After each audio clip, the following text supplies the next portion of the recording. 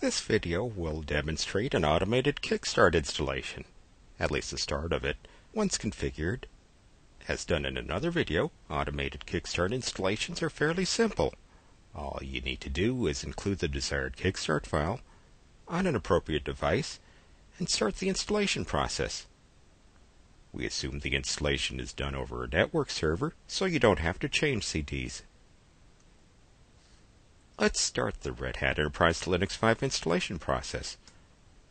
When you get to the initial installation screen, you need to know how to call the Kickstart file from appropriate media. For example, if I've set up the Kickstart file on a USB key, I could cite it with a command such as ks for Kickstart, the Kickstart file being on a hard drive of some sort. On some USB device on the first partition, some trial and error may be required. And since I've put the Kickstart file on the top level directory on that USB key, I would just cite that file name after a /.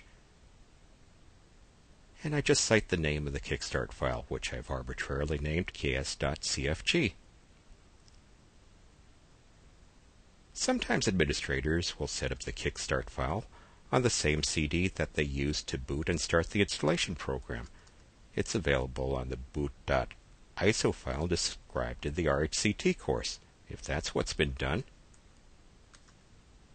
just say it starts from the local CD-ROM.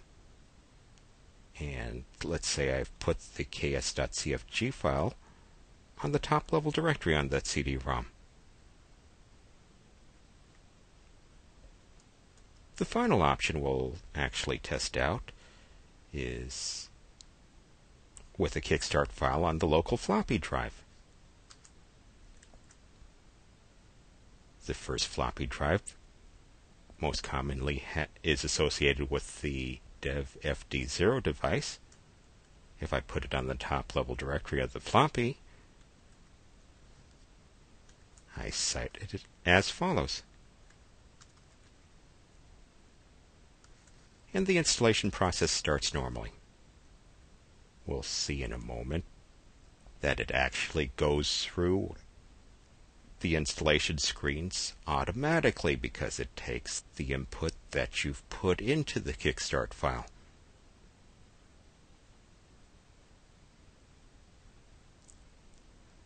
Right now, if you didn't have a Kickstart file, you'd be expecting to put in things like keyboard and language. But the Kickstart file proceeds on its own. The directives in the file are automatically fed to the installation program. If there's an error in the Kickstart file,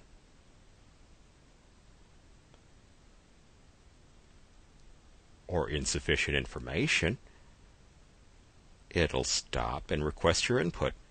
And that's not necessarily a bad thing.